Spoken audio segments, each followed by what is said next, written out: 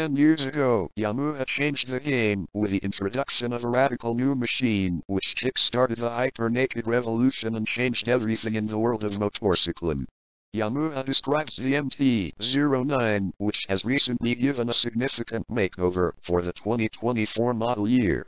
Though strong, the comment is not entirely out of line with the facts.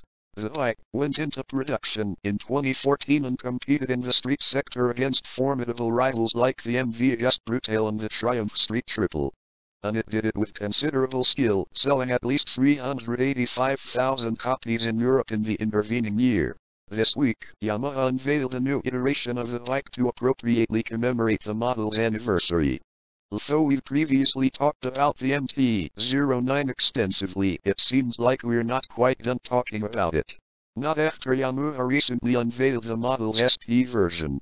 We'll need to examine the base model in more detail before learning about the features of this version of the Hyper-Nude. Early every major component of the motorcycle has been improved, with the exception of one very important one, the engine. The bike's 890cc, 3-cylinder, liquid-cooled CP3 engine has the same power outputs for the new model year.